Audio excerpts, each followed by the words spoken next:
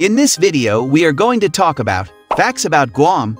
So before starting this video, please like this video and subscribe to our channel for the future updates. Guam was occupied by the Japanese during World War II shortly after the attack on Pearl Harbor in 1941. The island was liberated by U.S. forces in 1944 during the Battle of Guam, a significant campaign in the Pacific Theater. Guam then became a crucial base for the U.S. military. After the war, Guam became a U.S. territory, and its residents were granted U.S. citizenship in 1950. In the following decades, Guam experienced economic development, particularly in the tourism industry. Guam has a diverse landscape that includes beaches, mountains, and valleys.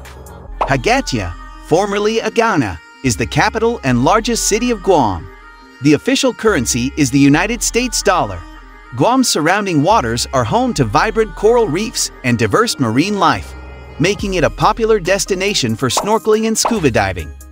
Guam is often referred to as the Island of Warriors because of its historical significance and the bravery of its indigenous people.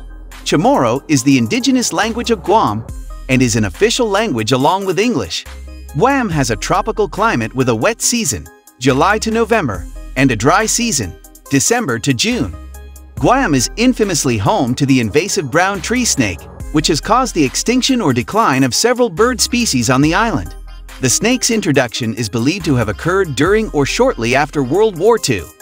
While residents of Guam are U.S. citizens, they do not have full voting representation in the U.S. Congress, unlike residents of the 50 states. Land ownership on Guam is subject to restrictions that prioritize Chamorro land ownership, potentially limiting options for non-Chamorro residents.